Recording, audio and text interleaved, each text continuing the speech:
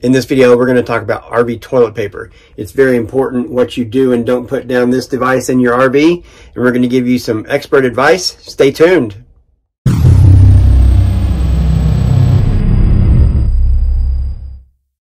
For well over a year, we had been buying this exact toilet paper, and it was working fine. And then one time to the store, we accidentally switched and bought this kind of toilet paper, and apparently going from soft and strong to ultra strong was a bit much, and we had some issues to deal with in our black tank. We've been using Happy Camper for a year and a half with good success. There are other options. You can see a picture from their website, what they claim it does. We believe it works, and we believe that a good enzyme in the black tank helps keep it healthy, that along with a lot of water.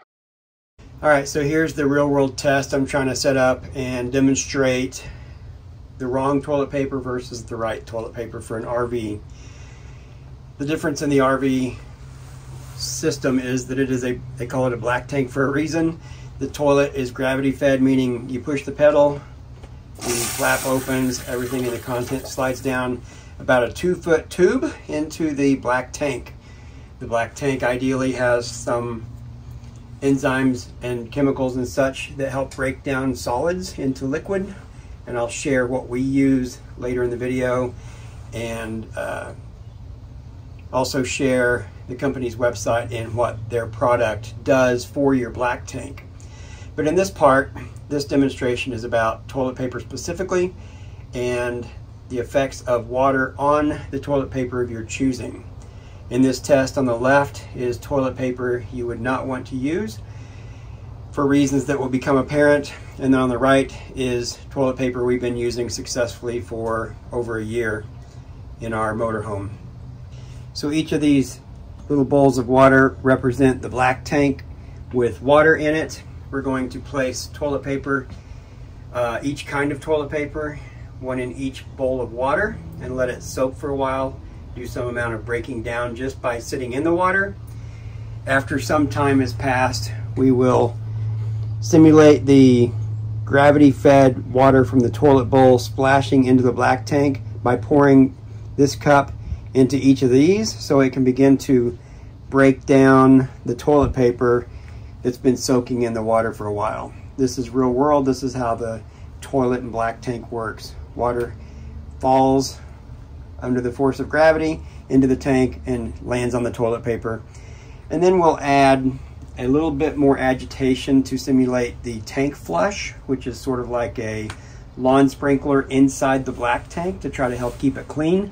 I will use our sink sprayer, not with a lot of pressure, with a low amount of pressure, and spray into each bowl to further try to break down the toilet paper and see what happens. In the end, you want the toilet paper to be mostly disintegrated, and that way it will not build up in your black tank. You will not have to take extreme measures to get it out of your black tank once a sufficient amount were to build up if you used the wrong toilet paper. So let's start. I'm going to start the stopwatch and then put each piece of toilet paper in the water at the same time, and we'll let some time lapse and then come back and continue the test. These are the same lengths of toilet paper. I did measure them before starting this test so that they are not in any way different, other than they are different type of paper and will be affected differently by water and soaking in water. So this current test, I don't have any amount of time in mind other than I want to show you the passage of time with the stopwatch back there.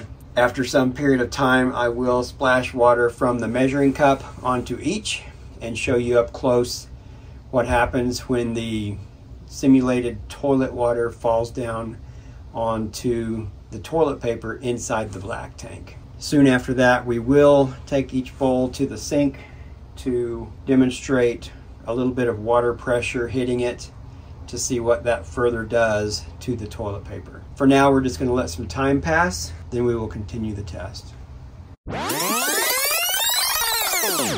Now it's time to add some gravity-fed water to each bowl of toilet paper. I'm just going to pour this from some distance, a foot or so above, hope for not too much splatter, and let the force of the water falling kind of do its damage to the toilet paper.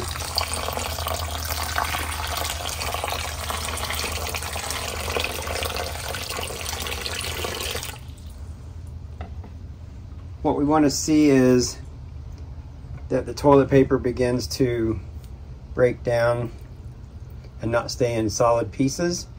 See lots of little bits here. Over time, with more water and force, this just continues to break down, and once we hit it with the tank flush, which will also simulate, it'll break down further. Now we'll hit the not safe for RV toilet paper with the same water. We'll go all around on it, try to get this force of water to break up the toilet paper as best we can. All right. Similar pour of water here. I can see there are still much larger chunks of this one. This one is broken down more. So next we'll get some of this water out, leave the toilet paper untouched otherwise, and simulate the tank flush mechanism using the kitchen sink sprayer. Okay, I've gently poured all the water off this guy. I didn't touch the toilet paper other than to hold it back from pouring out. You can tell in just a glance here, this is still mostly intact. Very few little pieces have come off just after splashing water down on top of it. This guy is in a lot worse shape as far as breaking down.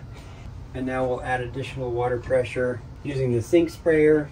We're going to maintain correct toilet paper on the right, incorrect toilet paper on the left.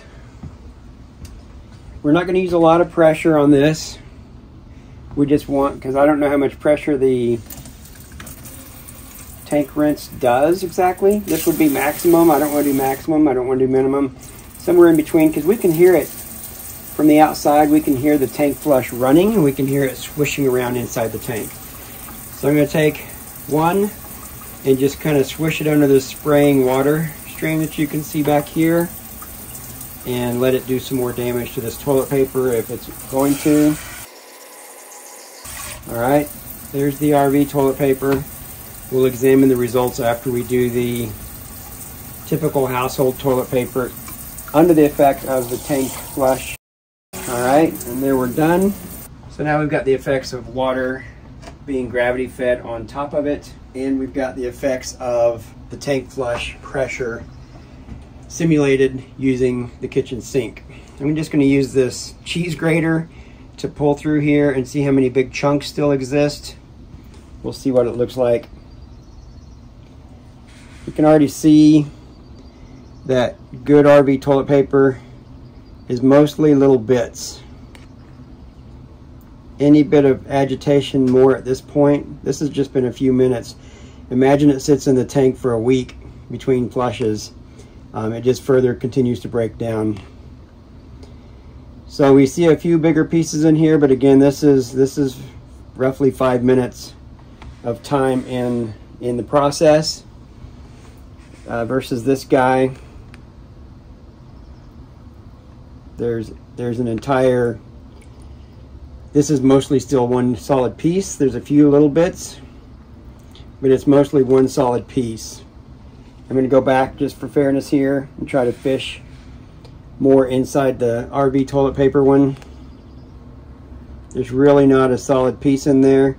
There's a few little bits, but over a little more time, a little more pressure, these continue to break down until there's really not anything solid left behind, just tiny little bits. So as I mentioned, what brought us to this video today was buying the wrong toilet paper and having two tank flush experiences that were less than ideal. We could look down through the toilet, even as the tank was flushing, the black tank was being flushed out and the tank rinse was running in there. We could hear it swishing around in there. We could see piles of toilet paper. You can hold the pedal down on the toilet, it holds the flap open, you can look down there and see straight into the tank, not very much, but you can see a spot down in there. And we could see huge piles of toilet paper that had just built up over the past week.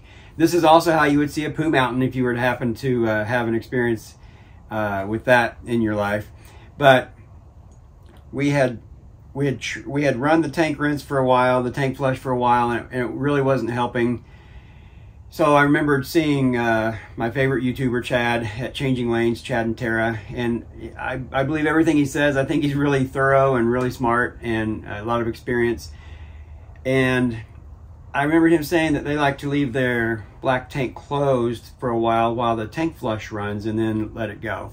And I just felt like that was unsafe. If you get distracted, which is easy to do, that could maybe push junk up through the toilet into the RV. And so I never wanted to risk that. And we didn't have a problem where I felt like we needed to do that. But this toilet paper dilemma prompted me to realize, okay, I'm going to stay right here by it and I'm going to do that. So I kept the black tank closed, kept the tank flush running, and it added water. And what I would do then was, after it ran for a few minutes and built some volume up, when I opened the black tank, then you're getting some pressure. And so that pressure of all the water and the volume actually moved more material out than otherwise we were seeing.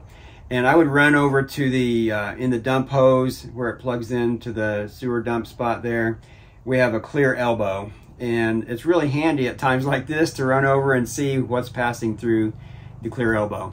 So I would run over and I could see large clumps of toilet paper passing through after I had closed the tank and let the water run for a minute. So that pressure was helping. So I did that 4 or 5 times.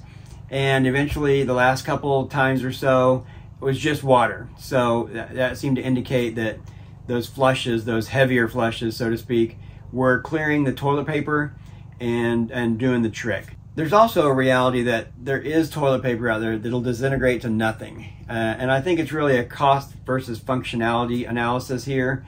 I think you're going to pay a lot more for RV toilet paper that literally just becomes, you know, smoke in the water.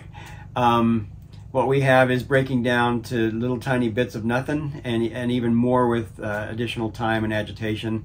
So this is working for us. It's Walmart great value, which is a great value in terms of cost, and it's functioning well for us. But if you need it to break down further, there will be toilet papers that I don't have experience with that I've heard people say just turns into like cotton candy and water, right? Literally nothing. It's also worth pointing out that some people don't put toilet paper down their toilet. They bag it, and you know, to each their own. I'm not going to judge that because a lot of people do it. People we know and like and respect do that. We've heard people say they do that. They bag it. I would never want to bag toilet paper that's used, personally. And there's people that don't even use their toilet in their RV, full-timers that always go to the bathhouse at the campground. Again, to each their own. I like the convenience of having ours.